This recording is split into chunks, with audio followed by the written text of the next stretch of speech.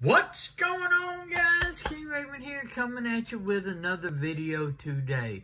So let's take a look at my Ferrum Forge Collection. We've looked at it before, but since the last time we visited this, there has been some subtraction and some addition. So the collection has sort of changed. We're just going to basically hit on the collection and focus on the additions to the collection. But before we get into the Ferrum Forge Collection, let's do a quick wrist check. I'm wearing the Islander Watches ISL 60. This is the blue dial monster. I love the monster style watch, and Islander makes the best monsters out there. And I'm carrying the Damn Designs Hades. This is the older version of the Hades with the thumb stud. The new version on the website has the thumb hole.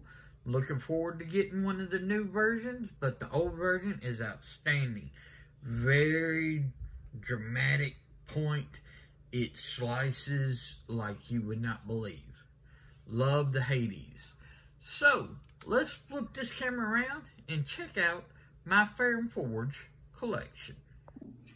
Okay, guys. So, this is my Ferrum Forge collection as it stands in March of 2022, okay?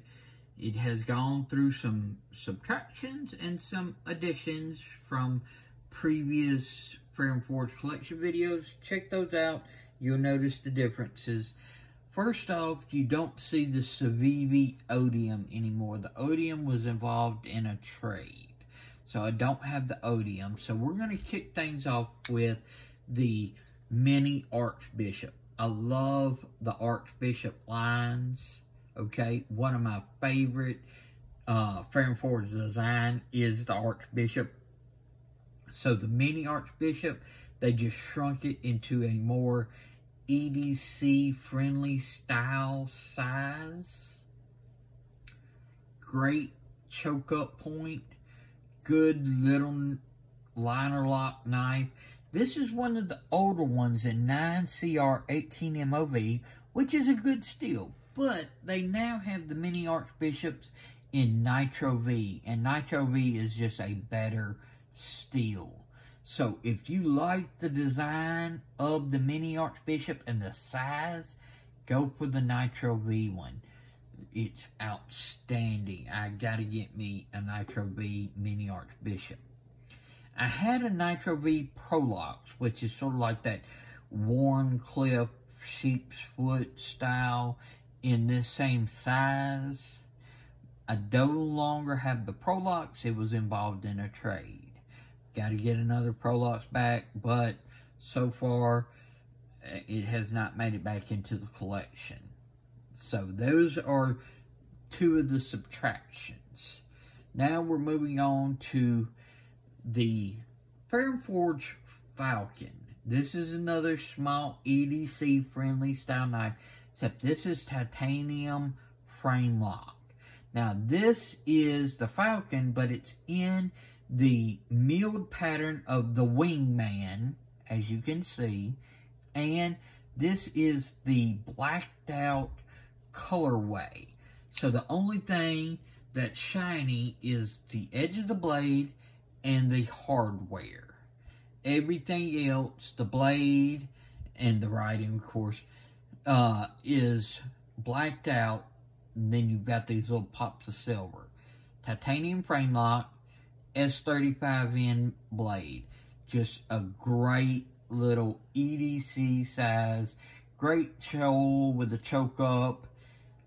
Very nice blade, got a good belly, everything like that. I love the Falcon. It's a great little frame lock knife.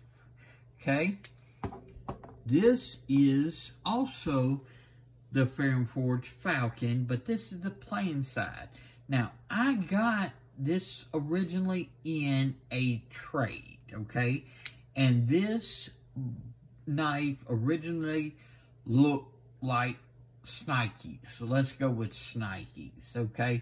This thing looked like Snikes. Well, my very good friend, a very good brother of mine, Brothers of the Knives, If y'all don't follow Brothers of the Knives on YouTube and Instagram, go give him a follow. Salty Redcorn is an outstanding human being. Great brother of mine. I love him. We send knives back and forth for review, and he does work on my knives for me. Well, he originally did some work on this knife to make it look better. Well, it wasn't completely up to his standard, so he just recently did some more work on this knife, and he did this anode job on the scales. He sort of bronzed the hardware. He did an acid wash with like some brass casings in it, and with the stone wash to give it these little brass flakes in it. He did awesome anode jobs on the pocket clip and the back spacer.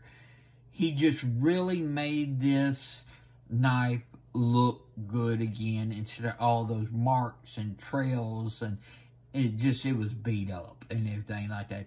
He made this look like an awesome knife again. So titanium S35VN as well, but now it's just got the salty red corn treatment to look like an awesome knife again.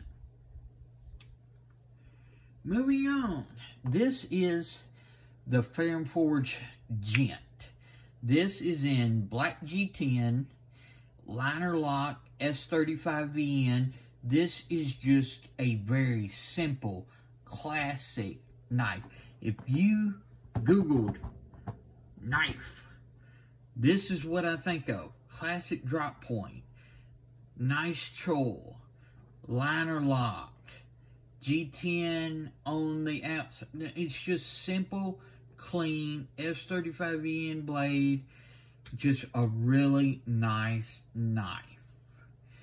So I have another Gent. This is the same liner lock as S35VN blade, but this is in rosewood. So it just adds a little bit more traditional, classic to the handle. So you've got the Gent in black G10 or the Gent in rosewood. Great, small, simple EDC style knife.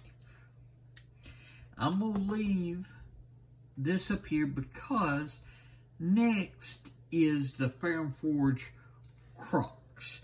Now this is plain side crux, titanium frame lock, milled titanium pocket clip, S35VN blade, just like the Gent, except this is like a larger version. Now, these are not carbon copies. This has got sort of like a swedge thing going on. It's made out of titanium. It's a frame lock, a little bit different shape, but you can see design language between. This is a Ferrum Forge design. You can easily tell this is a Ferrum Forge design. You see this design language. So if you Google knife, larger, you go from Gent to Crux. It is just a great knife. So if you have larger hands or you just prefer a larger knife than like the Gent, go for the Crux. Same steel as S35VN, just titanium frame lock. It is an outstanding, awesome knife. This is the Crux plain side. Let's put up the Gent. And now we have the Crux, but in one of the milled patterns. So like, this was plain side Falcon. This is the Wingman Falcon. Plain side Crux, milled Crux in the Saber pattern. Okay, this one has a custom anode by JWEDC. So he did this green in the recess with sort of like this brassy anode on the titanium on the higher spot. The same green on the milled pocket clip. Same S35VN blade. This is just a milled pattern handle that's got a custom anno job even on the back spacer. So I love the crux. It is an outstanding knife. This is the Ferrum Forge Buck. Now this is available in plain side like this, but this is one of their milled patterns. They have a couple of different options. This milled pattern is called the Mothership. Sort of like, it's got these dots around the pivot, sort of like, you got these lines, UFO-y type thing. But the Buck is named after a Buccaneer style sword. So it's got this real cutlass style blade. So it's got a real swoopy blade. It's got a dramatic drop down here where the spine actually bows up towards this point and then drops down. So real swoopy, very good belly. I love the Buck. It is titanium S35VN as well. Titanium frame lock. It's got different colored anno on the pocket clip as well as the back spacer. The back spacer has unique milled into it. But this has a thinner handle, wider blade, okay? Nice finger tool. Love the Buck. I'm going to leave it right here because one of the newer additions is this next knife. This is a collaboration. This is designed by Ferrum Forge, but made by Glow Rhino, okay?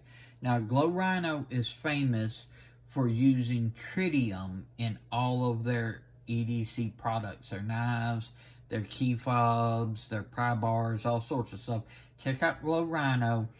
So this has a tritium in the thumb stud as well as tritium in the back spacer. So if it's a dark room, darker or low light area, if it's in a bag or anything like that, you're going to see the glow from the thumb stud and the glow from the back spacer, so you can easily find the knife in those low light areas. Thumb stud and flipper, black G10 liner lock, Nitro V blade. And the reason why I wanted to leave this out here, I see a lot of design language similarities, sort of like the similarities between the Gent and the Crux. The Buck, titanium frame lock, this is liner lock, but you got this thinner handle, wider blade. You've got this upsweeping blade. You've got to where the spine sort of does this upsweep towards a tip. And then from the tip, you drop down to the point. This is more dramatic. This is more subtle. But I still see a lot of design language between the Glow Rhino Lightbringer and the Ferrum Forge Buck. Okay, so this Glow Rhino Lightbringer, this is the Buck, and it's got a lot of similar characteristics. This Nitro V blade is super thin, super slicey, got great belly, very light knife. Really impressed with the Glow Rhino Lightbringer. Love it. It's a larger knife, as you can see. It's much larger than the Buck. Well, it is larger than the Buck. It's not a huge amount larger, but it's larger for sure. So this is, you can sort of say PM2 size. I compared it to a PM2, and it's right there, same size. So it is a great knife. I really recommend this Glow Rhino Lightbringer. And the fact that it's got tritium in it just makes it even cooler. Alright, another Ferrum Forge collaboration. This is a collaboration, instead of being made by Glow Rhino, designed by Ferrum Forge. This is designed by Ferrum Forge, made by Protect. This is the Mordax, one of the famous Ferrum Forge design. You can get the Mordax in plain handle or one of these milled handled patterns. I like the milled handled patterns, as you can tell. Milled pattern, milled pattern, milled pattern. I like the plain sides, but I love a good milled pattern. It just adds something. This is aluminum with a 20 CV blade.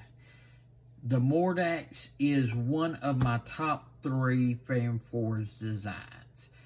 Love this knife. Protect makes one of the best button lock manual knives, and the Mordax is no exception.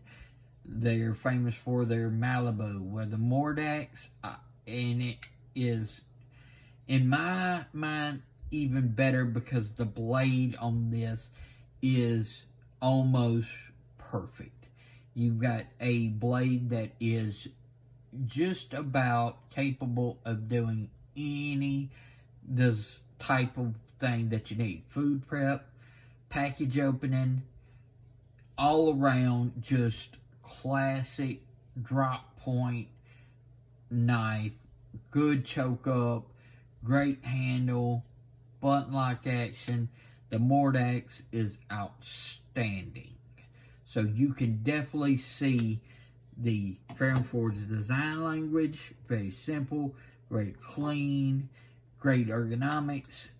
And then the Protect manufacturing and button lock action is just outstanding. Love the Mordax. Also in the top 3 Ferrum Forge designs, the Stinger.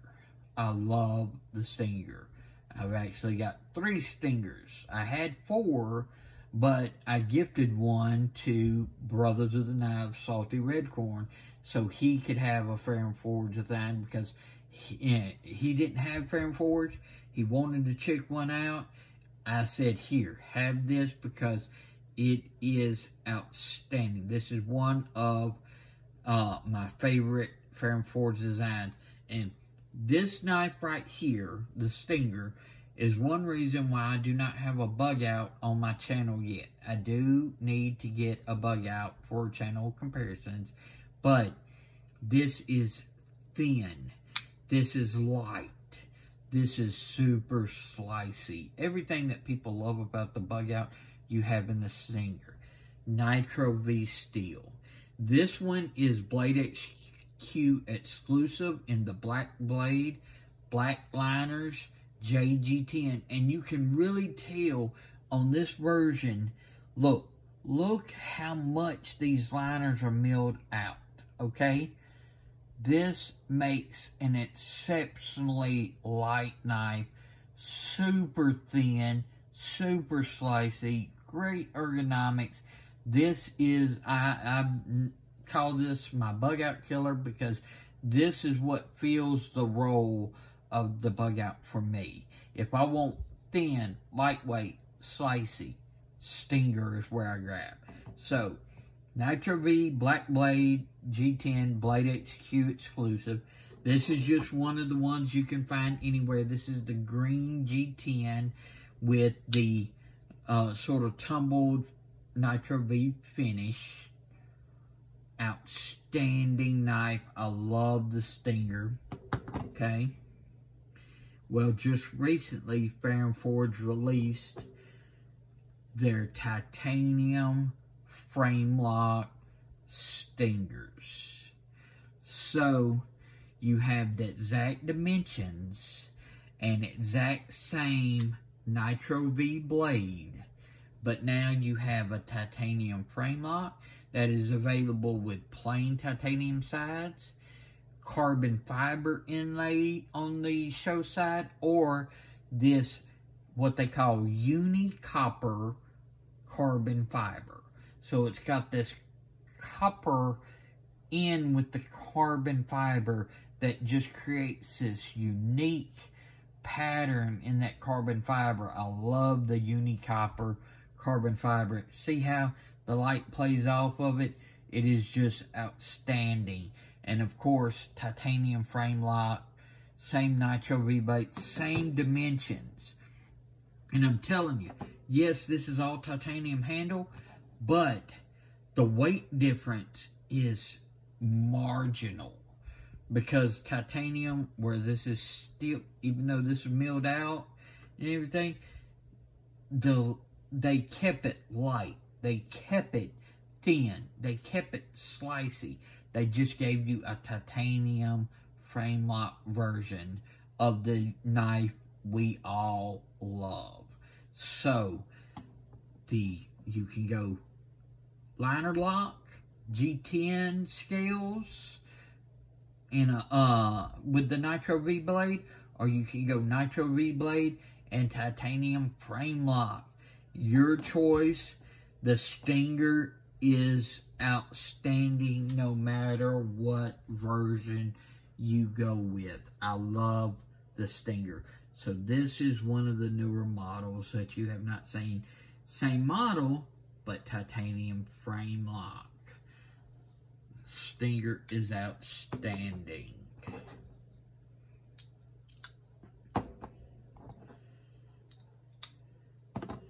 So is it excessive to have 3 of the same knife in different colorways?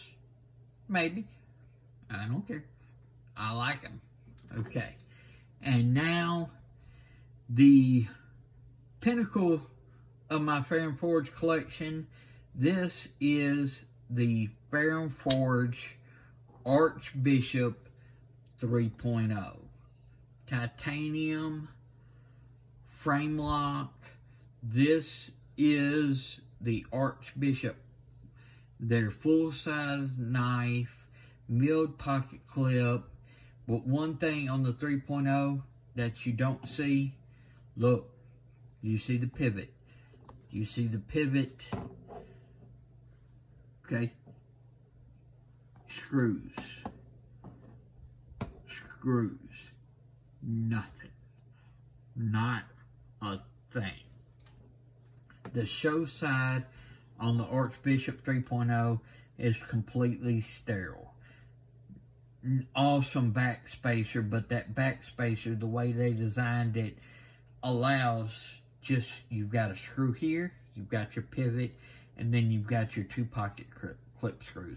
Of course, you've got your screw for your lock bar insert, but you'll never remove that. So, minimum screws on the lock side, no screws besides the pivot on the show side. This is also like the Mordax, rocking a 20 CV blade, but the blade is completely sterile except for that little bitty 20 CV right down there, CPM 20 CV. No markings. You've got the Ferrum Forge in the pivot. Super clean.